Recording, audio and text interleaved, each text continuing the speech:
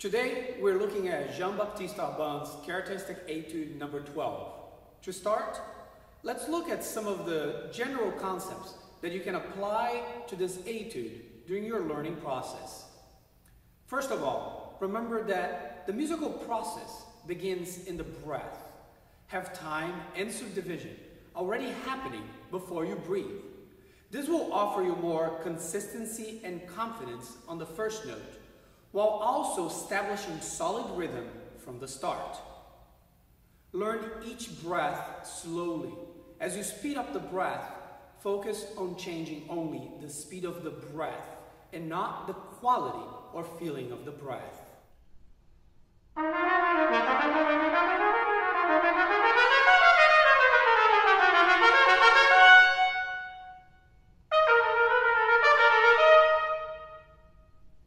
Don't clip the note before a breath. If needed, play with time and not the length of the note. Use fast fingers with decisive strikes of the vowels, both on the way down and on the way up. Hear the sound of the vowels in both directions. This holds true even for slow passages. Break the Étude into sections. Break sections into chunks. When needed, break those chunks into bars or single beats. Spend most of your time where time is needed, without mismanaging your time in sections that you have already mastered. Be conscious of your metronome markings. Don't play faster than is comfortable. Instead, always play at whatever speed you can execute the passage, section, or Étude to its very best. Remember, muscle memory and speed are not necessarily related. Be true to the slurs and articulations that are written. If you change something, it should be through a conscious, well thought out musical decision and not a mistake due to lack of attention. Record yourself at all stages of your learning. Don't wait to record only when you feel ready to perform the entire Étude at tempo. You might have neglected something important, and the process of unlearning and relearning is much longer and more difficult. Make every note matter. Most of us spend far too much time just going through the motions without dedicating 100% of our attention and focus to the task at hand. If you're having difficulties focusing, you might be better off taking a break and returning to your trumpet after some mental rest. And always practice as if it was a performance. Now, let's look at some more specific notes related to the Étude number 12. Make sure to have a healthy and efficient airstream. Alternate practicing everything slurred, everything flutter-toned, and back to as written, but keeping the same feeling as the previous versions.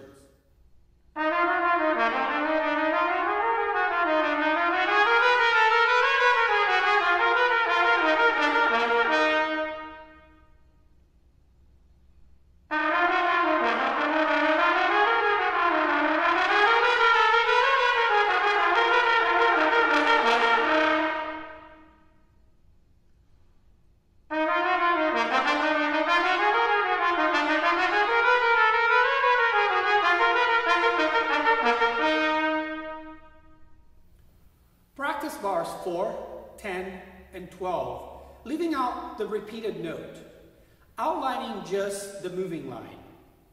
Do that slurred and toned.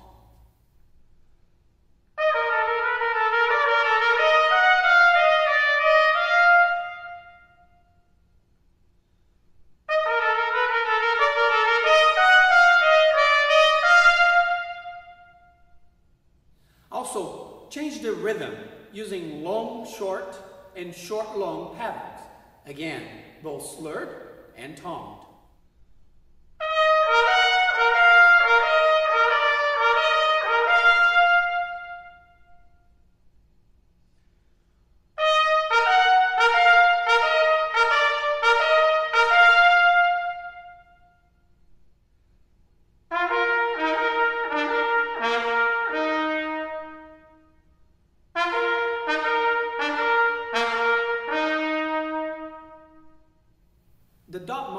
on the notes don't necessarily mean short.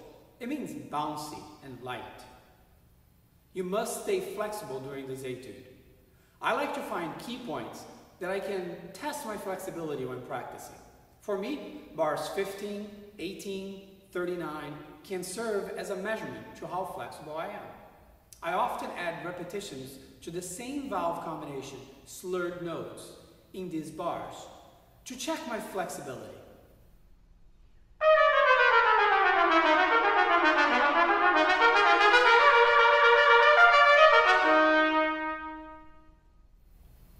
Keep a strong subdivision in the more lyrical sections. Cantabile and dolce can still have intensity and direction.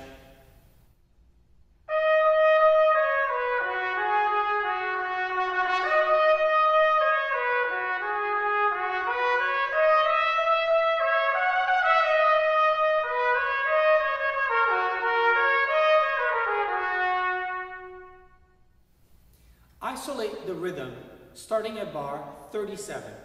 Make sure that the distinction between triplet and duplet is accurate.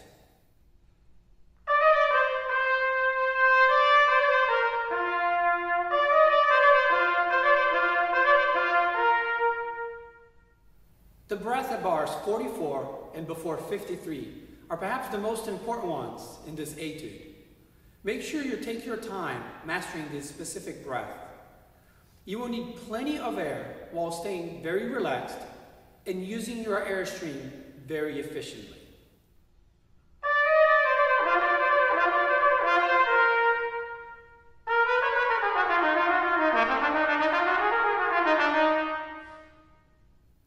Overall, this etude demands long phrases without much space for breathing. Work up your way to playing these long phrases. At first, while practicing the etude slowly, it might not be possible to play the entire phrase in one breath while maintaining a good sound and even airflow. Don't sacrifice sound, airflow, or beauty of playing for the sake of making these phrases in one breath. With time, you'll be able to play longer phrases. Practice with the metronome and even record yourself with the metronome. You will quickly figure out your tendencies, whether it is to rush or drag. Once you have a good grasp on time, then you can explore adding or stealing time here and there, as long as it is appropriate and it fits the style. Lastly, remember to make music and have fun learning and performing this etude, and you will find the process and results very rewarding. Thanks for watching. You can visit us at axiombrass.com for more videos like this. And don't forget to subscribe to our YouTube channel.